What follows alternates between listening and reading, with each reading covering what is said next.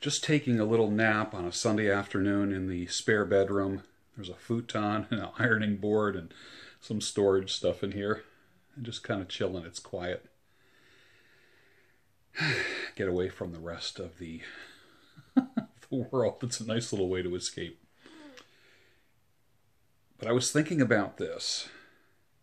How do you rate on the "are you out of your damn mind" scale? Like, let me give you an example. If you said to somebody,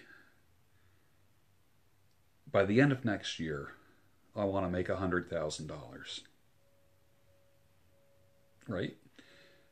There will be people that'll say, oh, awesome, great goal, because it sounds doable, doesn't it?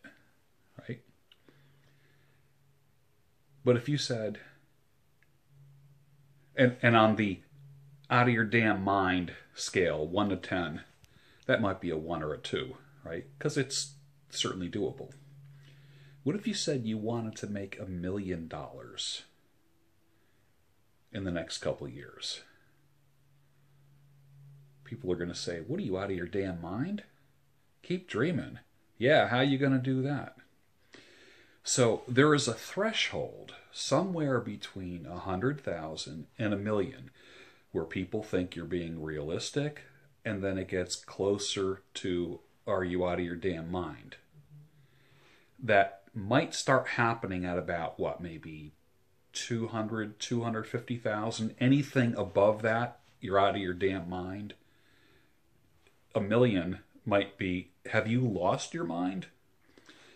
Let me challenge you to push the limit.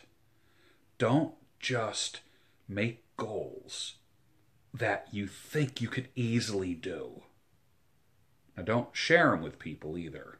Okay, you know the threshold. You know the "are you out of your damn mind" line when you share with people, and the opposite end of the scale. Have you lost your mind? Okay.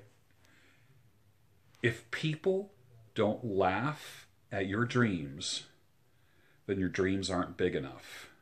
I've said it before and I'll say it again. If people don't laugh at your dreams, or mock you, or say, are you out of your damn mind, or have you lost your mind, then those dreams and goals aren't big enough. I challenge you, because 2017 is the year that you get unstuck, but it's also the year that you make bigger goals than you've ever made in your whole lifetime. Sleep on that.